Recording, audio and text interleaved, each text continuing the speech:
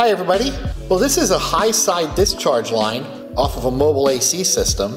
And this component here is the muffler. This connector here goes onto the compressor, and then the compressor discharges high pressure, high temperature refrigerant vapor and sends it out this line towards the condenser. And this muffler balances out some of the pulses that are created by the pistons in the compressor. Not all mobile AC systems use a muffler, which really depends on the particular compressor that's being used on the vehicle. I've always wondered what was inside of a muffler, so today we're going to cut this one open and see what it looks like inside.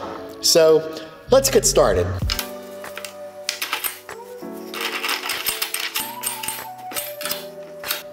Now, I don't know exactly what's in here, and I want to be careful that I don't destroy any of the internal components.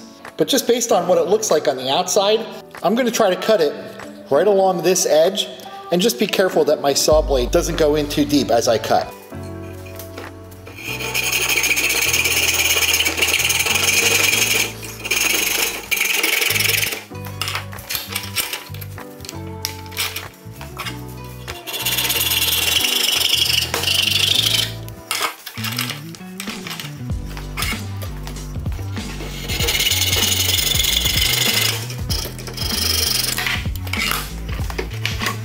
Well, it looks like I didn't have too much to worry about.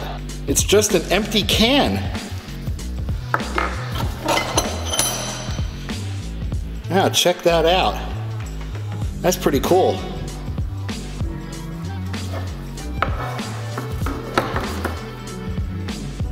I was at least expecting to see some baffles, or maybe some plates, and maybe even some felt or a piece of foam in here to help muffle the sound generated by the compressor's pistons. But I guess for this vehicle, all it needed was an empty can. Pretty cool. Well, if you have any questions or any comments, post them below. Thanks for watching.